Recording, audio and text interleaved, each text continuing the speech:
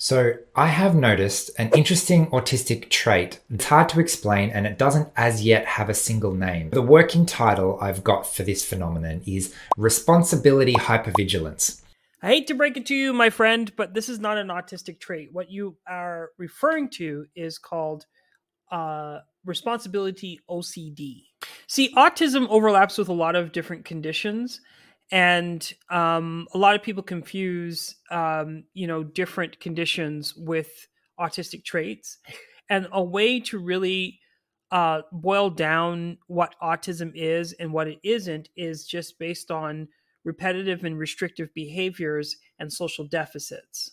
There are folks with autism that have OCD. And this is why, diagnosing autism can be so hard because there are a lot of conditions that overlap with each other. And when you have one neurological condition or developmental condition, there's chances that you could have multiple. So what he's describing in the video, he's talking about responsibility hypervigilance, where you're feeling responsible to take care of things and you're depressed, you're hypervigilant, you're kind of worried that you're going to hurt somebody. So you take extra precautions and extra steps to ensure that everything is in alignment. That is OCD behavior. So OCD is characterized by intrusive thoughts. Intrusive thoughts can be characterized by just having unwelcome thoughts that come to your brain. And these intrusive thoughts lead to compulsions, which is actions that you take to reduce your anxiety that is brought from those intrusive thoughts. So, one of the symptoms of OCD is an inflated sense of responsibility. And that could be characterized as responsibility OCD, where you're trying to prevent harm to others, whereas contamination OCD is that you want to prevent harm to yourself. But in this particular case, you want to prevent harm to others, and that's because you have an overestimation of what you have in your control, and you have an underestimation as to what is in other people's control. And when you overlap that with autism, and you got social deficits and not being able to read the room and so on and so forth, you're likely to hoard a lot of things for other people. You're likely to take on their problems. Be an attentive listener, taking notes while they're talking. There could be a list of things that you do trying to appease other people while not taking care of yourself, while not setting boundaries, right? Staying late after work while everyone's going out for drinks.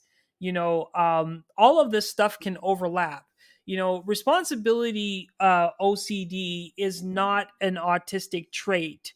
It is, however, an OCD trait that may overlap with the autism because we know that a lot of these neurological conditions are comorbid to autism. So I wanted to clear that up because, a lot of people will say that this is autistic and this is autistic when really autism can be boiled down to the social deficits and the repetitive and restrictive behaviors. But it's not to say that it doesn't impact autism in complex ways. This conversation is important because I feel like when a lot of people do self-diagnosis of autism, they don't look at the other conditions to rule out those other conditions. You should be looking at all of the conditions so that you have a really complex understanding of what's happening in your brain. Because if you can name it, you can label it, you can control it.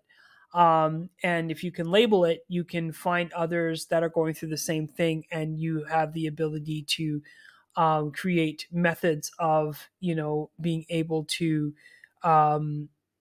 create environments for yourself so that you're not impaired in any particular way.